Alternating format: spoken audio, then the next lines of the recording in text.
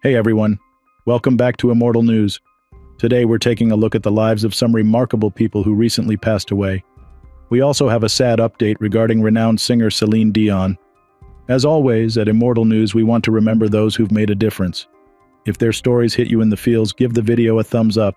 Let's share some respect and remember the amazing people we've lost. Number 9. Maria Eugenia Richwine, a trailblazer and beloved actress, passed away at the age of 71. Due to complications in a Palm Springs hot tub. Maria Agudelo was born in Cali, Colombia in 1952. She went on to become the first Latina Playboy Bunny and later a famed actress who portrayed Buddy Holly's wife in the 1978 film The Buddy Holly Story. Her portrayal in the biopic was praised for its depth and complexity, representing a watershed moment in her acting career. Her legacy goes beyond her pioneering work at Playboy and her acting accomplishments. Her early infatuation with the performing arts, influenced by figures such as Audrey Hepburn, drove her desire to dance and act. This passion propelled her to famous appearances in television shows like AKA Pablo, Three's Company, Sledgehammer, and Freddy's Nightmares. Throughout her life, she was a symbol of grace, sophistication, and fortitude. Her journey from Colombia to the United States, as well as her success in the entertainment world, demonstrate her skill, hard work, and determination. She was not only a mentor and inspiration to many in the Latino and acting communities, but she was also a caring individual recognized for her warmth and generosity. As we commemorate Maria Richwine, we honor her accomplishments to film and television, her pioneering spirit, and the lasting impression she made on those who knew her and the audiences she captivated. Tributes to Maria Richwine.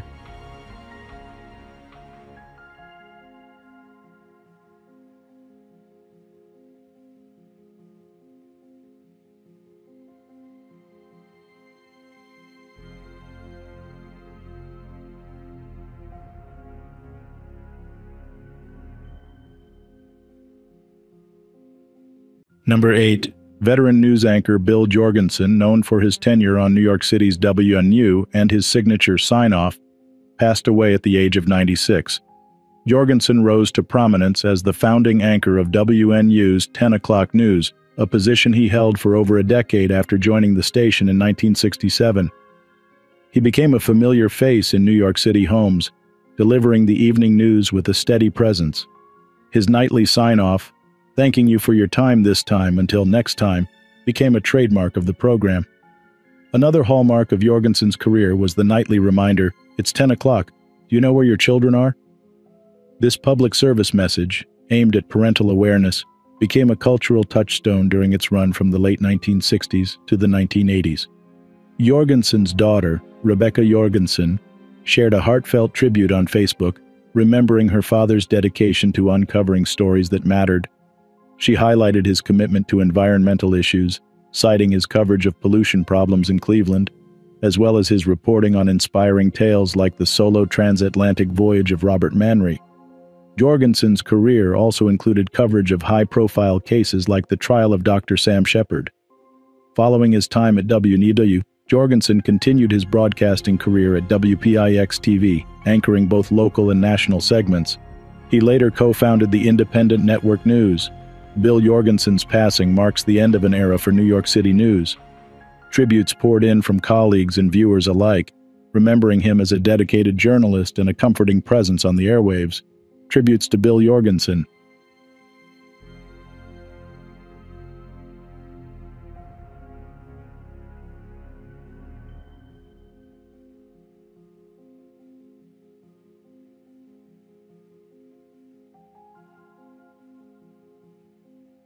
Number 7. David Breashears, a legendary mountaineer, filmmaker, and advocate for climate change awareness, passed away at the age of 68. Breashears' family confirmed his passing, stating that he died of natural causes. Details surrounding the exact cause of death are pending. A true adventurer at heart, Breashears scaled the peak of Mount Everest an impressive 5 times throughout his lifetime. His mountaineering achievements were further amplified by his filmmaking skills. In 1996, he bravely ascended Everest with an IMAX camera, capturing the awe-inspiring beauty and perilous challenges of the mountain for a documentary released in 1998. Beyond documenting his own expeditions, Brashear's passion extended to environmental issues. He was deeply concerned about the impact of climate change on the Himalayas. In 2007, he founded Glacier Works, a non-profit organization dedicated to raising awareness about the dramatic changes affecting the region's glaciers through artistic expression, scientific research, and adventurous exploration. Brashear's dedication to his craft wasn't limited to capturing breathtaking scenery. His commitment to human life was evident in 1996 when his team, filming on Everest, encountered a devastating blizzard. The team prioritized the safety of fellow climbers over filming, demonstrating Brashear's unwavering humanity alongside his adventurous spirit. David Brashear's remarkable career leaves a lasting legacy. He will be remembered as a skilled climber, a talented filmmaker, and a passionate advocate for environmental protection. Tributes poured in from the mountaineering community and beyond, honoring his achievements and his dedication to preserving the natural world. Tributes to David Brashears.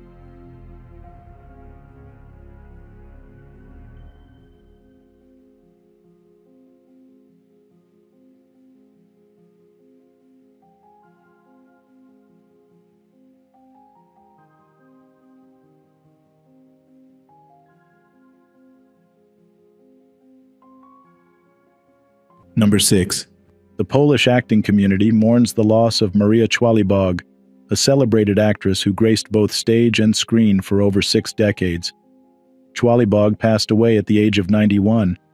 Czwalibog's impressive career boasts over 70 theatrical roles and appearances in 34 television theater productions. She captivated audiences with her final television performance in 2003, playing Stara in Lucia and Her Children. Her film debut came in 1956 with the comedy Nikodem Dizma. Throughout her film career, Czwalibog appeared in dozens of productions, leaving a lasting impression on viewers. A particular highlight was her critically acclaimed portrayal of Irina, the lead character in Agnieszka Holland's A Single Woman, which earned her the award for Best Actress at the 1988 Polish Film Festival. Czwalibog's on-screen presence resonated with audiences of all ages. She is fondly remembered for roles like the innkeeper Antosia in Mother Joanna of the Angels, and Karpialowa, wife of Wisław Gołas's character in the popular film Wanted, Wanted. Her filmography also includes titles like Rush Hour, Brunei in the Evening Time, and Korczak. Her final film appearance came in 2015's Carte Blanche.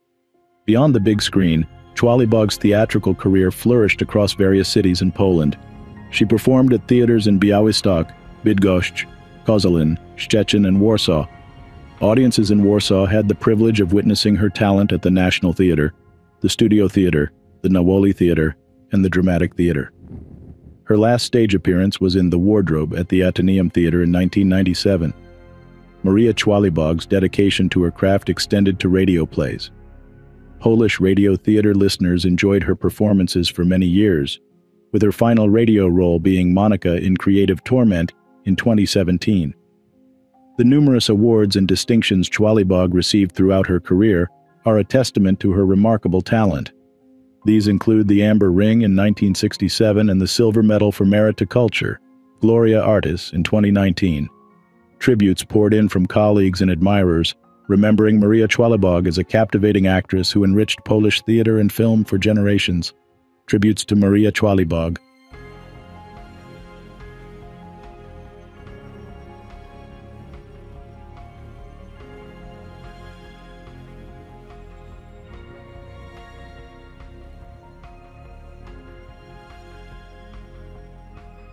Number 5. Peter Kelly, a cherished icon of Scottish theatre, passed away at the age of 82, leaving behind a legacy adorned with memorable performances and a deep impact on the theatrical world. Renowned for his role in the Aladdin pantomime at Glasgow's King's Theatre in 2006, his skill shone brightly throughout Scottish and international stages. His achievements to the arts were recognized by institutions such as the National Theatre of Scotland and King's Theatre, both of which used social media to express their sadness and remember his extraordinary accomplishments to Scottish theatre.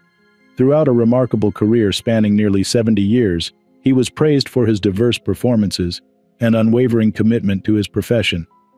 His portrayal of a variety of characters, from pantomime dames at the Citizens Theatre to main roles in plays around the UK, demonstrated his tremendous range and dedication to narrative. His work struck a chord with both audiences and co-workers, making a lasting mark on those who were fortunate enough to experience his brilliance. His passing has sparked an outpouring of tributes from the theater community, colleagues, and fans, all of whom shared personal memories of a guy who was not just an exceptional actor, but also a kind and lovely person. His legacy as a great man of Scottish theater will remain, inspiring future generations of actors and demonstrating his important contributions to the performing arts. As we say goodbye to Peter Kelly, we remember him not only for his performances on stage, but also for the warmth and kindness he demonstrated off stage. Tributes to Peter Kelly.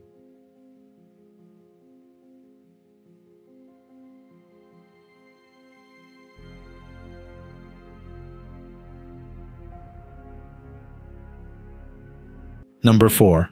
Walter Bloom, a luminary in the world of horse racing and a revered Hall of Fame jockey, passed away in Hallandale Beach, Florida, at the age of 89. His legendary career was highlighted by his dramatic victory aboard Passcatcher in the 1971 Belmont Stakes, which ended Canonero II Triple Crown Dreams in a surprising upset. Bloom won an incredible 4,382 races during his career, which lasted from 1953 to 1975, cementing his position among the sport's top. His accomplishments on the track were matched by his honesty and leadership off of it. Following his retirement from jockeying, he established himself as a recognized racing official and staunch advocate for fair play and jockey welfare, making substantial contributions to the sport's governance. His passion for racing was clear in his dual roles, first dazzling fans with his racing prowess and then protecting the sport's integrity as a steward. His influence goes beyond his race triumphs and official duties. He was a mentor and role model for many in the racing world. His death has prompted an outpouring of accolades from fellow riders, trainers, racing officials, and spectators, who remember him not only for his accomplishments, but also for the character and warmth he gave to the sport. His achievements in horse racing were honored when he was inducted into the National Museum of Racing Hall of Fame in 1987 and the International Jewish Sports Hall of Fame in 1991. His life's work exemplifies a deep devotion to excellence, sportsmanship, and the eternal spirit of horse racing. Tributes to Walter Bloom.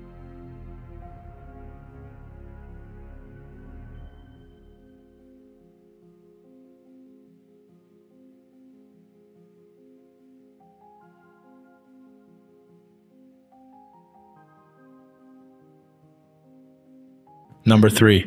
Milo Mike Lude, the University of Washington's revolutionary athletic director who launched Husky sports into a golden period, passed away at the astonishing age of 101 in Tucson, Arizona.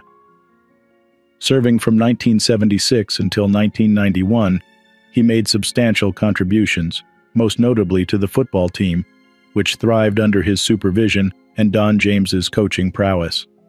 They worked together to build the Huskies into a formidable force, culminating in several Rose Bowl trips and a national championship in 1991, though Lude had left by then. His contributions went beyond the football field. He was involved in the development of the Husky Stadium North Deck, a project that encountered initial obstacles but eventually succeeded, enriching the stadium's history. His dedication to greatness had a lasting impact on UW athletics, setting high expectations for performance and community involvement. Aside from his administrative skills, his previous career as a football coach, which included a spell at Colorado State, demonstrated his great love for the game and knowledge of collegiate athletics complexities. This devotion guided his whole career from coaching to athletic administration. After leaving Montlake, he became Auburn University's athletic director, solidifying his legacy in the collegiate athletic scene. In retirement, he continued to live an active lifestyle, skydiving on his 93rd birthday to demonstrate his enduring enthusiasm and zest for life. Mike Lude's impact on the University of Washington and collegiate athletics in general remains a shining example of leadership, ingenuity, and dedication. His legacy will continue to motivate future generations of athletes, coaches, and administrators. Tributes to Mike Lude.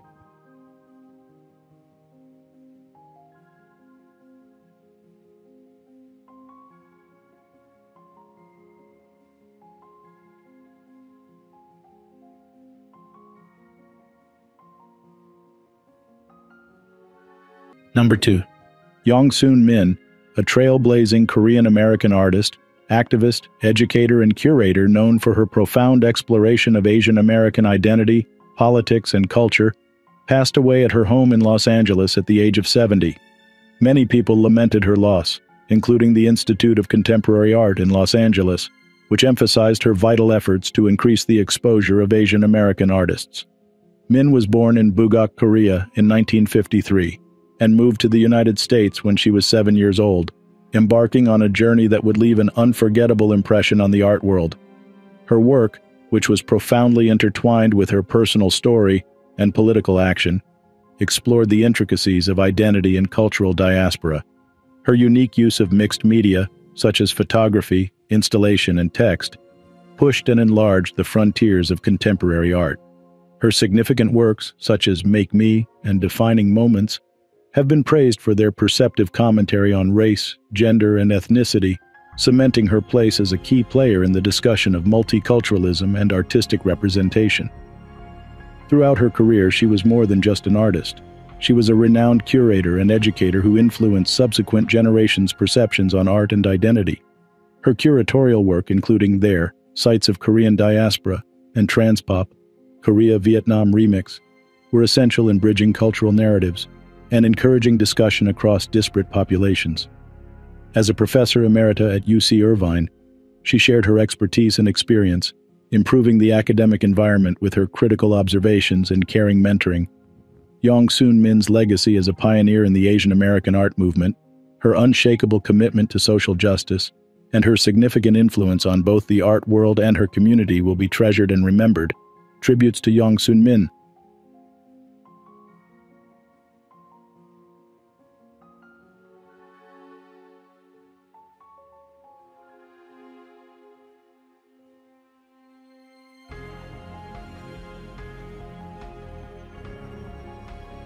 Today's top headlines. News 1. Celine Dion, the cherished voice behind countless hits, offers a beacon of hope and resilience on International Stiff Person Syndrome Awareness Day. The celebrated artist, who publicly disclosed her diagnosis with this rare neurological condition in late 2022, took to social media to extend her heartfelt gratitude for the overwhelming support she's received and to uplift others facing similar challenges. Surrounded by the strength of her family and fans, Dion remains steadfast in her journey towards healing and eventual return to the stage. Her message, "We can do it," echoes a powerful reminder of the human spirit's capacity to confront adversity with courage. Dion's unwavering determination not only sheds light on stiff person syndrome, but also serves as an inspiration to all navigating their battles, reinforcing the idea that love and support can move mountains. News 2. Victoria Monet has etched her name in the annals of Grammy history, becoming the first Black woman to clinch the award for Best Engineered Album. This landmark achievement not only shines a spotlight on her multifaceted talent, but also heralds a seismic shift towards inclusivity and diversity within the music engineering realm. Monet, who is celebrated for her prowess as a singer-songwriter, took the music world by storm, bagging 3 Grammys, including Best New Artist and Best R&B Album. Her historic win underscores the critical need for greater representation of women, especially Black women, in technical roles within the music industry. As Monet reflects on her journey, she advocates for a future where female engineers are no longer rarities but the norm, paving the way for the next generation of talent. Her story is a powerful testament to breaking barriers and redefining the narrative in music production and engineering. News 3. Pierce Brosnan, renowned for his roles as James Bond and in iconic films such as Mrs. Doubtfire and The Thomas Crown Affair, found himself in legal hot water after veering off the path during a visit to Yellowstone National Park. Captured by the lens of social media, Brosnan's off-trail excursion in the park's thermal areas led to a court appearance via call, where he pleaded guilty. The actor was fined $500 and ordered to contribute $1,000 to Yellowstone Forever, highlighting the importance of preserving the sanctity of national parks. Brosnan expressed his regret over the incident, emphasizing his respect for the natural world and the impulsiveness of his action. This incident serves as a poignant reminder of the balance between admiring nature's beauty and adhering to its protective regulations, even for celebrities. News 4. In a heartfelt reflection, Shakira reveals the depth of her devotion and the sacrifices she made for love during her 11-year relationship with Gerard Piqué. Speaking to the Sunday Times, the celebrated singer shared how she willingly paused her illustrious career to support Piqué's football ambitions, underlining the lot of sacrifice made out of love. This candid admission comes in the wake of their separation in June 2022, a decision that shook fans worldwide. As Shakira prepares to launch her latest album, Las Mujeres Ya No Lloran, her story resonates as a poignant reminder of the personal challenges faced by public figures, highlighting the complex balance between professional success and personal fulfillment. News 5. In a heartwarming display of inclusivity and joy, Sandy Springs, Georgia, recently hosted its second annual Superstar Prom, where over 70 adults with disabilities were celebrated as royalty. Each attendee, ranging in age from 13 to 72, was crowned either prom king or queen, ensuring that no one felt left out of this special night. The event, organized by the city's Recreation and Parks Department, offered a magical experience with nonstop dancing, games, and even a red carpet entrance styled after the Hollywood Walk of Fame. Guests received the star treatment with complimentary hair, makeup, and grooming services provided by Paul Mitchell Asani School. This unforgettable prom not only offered a night of fun but also a profound sense of community and belonging, highlighting the importance of acceptance and inclusivity in every aspect of society. Number 1. John Lomax, the revered anchor of Good Morning Cincinnati on WKRC Local 12, passed away at the age of 72. His illustrious 39-year career at WKRC, which included 32 years of waking up Cincinnati with his co-hosting duties, established him as a popular figure in local journalism. His passing was ascribed to pneumonia-related complications. His dedication to journalism was demonstrated by his mentoring of younger reporters and steadfast support for his colleagues, who lovingly regarded him as a mentor and a second dad. His calm and level-headed demeanor earned him respect not only among his co-workers, but also throughout the Cincinnati community, which he tirelessly served. Throughout his lengthy career, Lomax not only conveyed news, but also became a vital part of the fabric of Cincinnati, earning him the distinction of having his retirement day declared John Lomax Day in Hamilton County.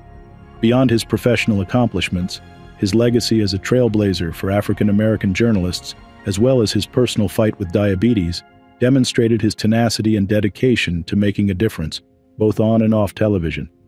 John Lomax's passing marks the end of an era in Cincinnati's morning news.